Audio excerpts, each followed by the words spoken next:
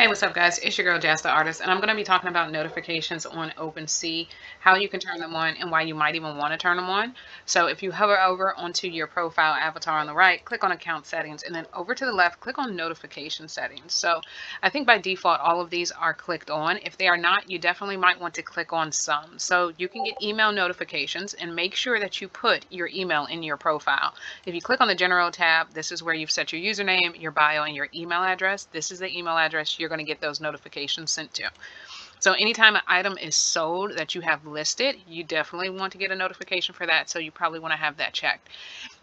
When someone bids on one of your items, if you decide to list them as an auction, this is going to help you be notified when people place bids. For price change, when you have possibly, when an item you've made an offer on has changed price. So if you are actually buying somebody else's artwork, you've made a bid on it, they actually go in and they change the price, whether they lower it or they up it, that's going to notify you of that. If you're engaged in auctions again, whether it's a Dutch or English auction and it ends, it's going to notify you. If you're purchasing somebody else's artwork and they outbid you, then you can get a notification from that, because you might want to go back in. Depending on how bad you want the piece, you might want to bid above that person. So you might want a notification if you're getting outbid. Referral, if you referred somebody to an item and they purchased it, you can get notification through your email of that. If you've bought a piece, owner asset updates. If you've bought a piece, an item, and it's been updated on the creator's end, you can get notified of that. Whenever you purchase something successfully, you can get a notification for that as well. And then also if you want to subscribe to the OpenSea newsletters, which is not bad to have. I would say out of all of this list, if you're just focusing on minting your own collection and selling your own things, definitely you want to have the item sold on here so you can get those notifications of when those are being sold. If you're going to be buying things, it is also very helpful to make sure that you have on the successful purchase. There is a such thing as being able to purchase multiple pieces on accident, because when that thing is processing, you do not want to refresh. You do not want to go back. I personally myself have bought 2 pieces that I did not intend got hit with 2 gas fees, and you don't want to do that. So I would say always make sure that if you're purchasing something, let it process and wait for that notification email to come in to say that it is processed successfully and that you have it.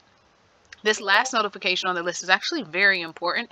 And again, if you are going to be listing stuff for auction, you might want to receive a notification when a bid has come in for a certain price. Now, by default, whenever you do an auction on OpenSea, OpenSea is automatically going to set the reserve at 1 ETH. You cannot adjust that. And it's only after somebody has bidded over 1 ETH that person is able to go ahead and purchase that piece, and actually OpenSea is going to pay the gas fee.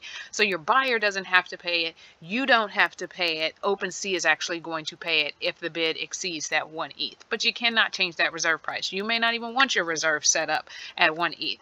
But there's no way for you to change it. But what you can do is you can get notified if a bid comes in at a certain point. So if you know that you'll take at least 0.5 ETH, even though the reserve is set at 1 ETH, you can get a notification as long as you set this here to whatever that threshold is. You'll get an email notifying you that, hey, somebody has placed a bid over the threshold, and at that point, you can come in and you can accept that offer. If you accept that offer while the auction is still going on, that person who's buying it will pay the gas fee on it, and then you can sell it for that price. Otherwise, you're just going to have to really kind of be keeping an eye on your bids. Again, you can also put on here the bid activity. If somebody's bidding, you can get an email, but you can definitely set that threshold, and you won't get an email unless, of course, somebody has already bid over that threshold. So these are the notifications on OpenSea. Hopefully that helps you out knowing which ones you want to keep on, which ones you might want to turn off.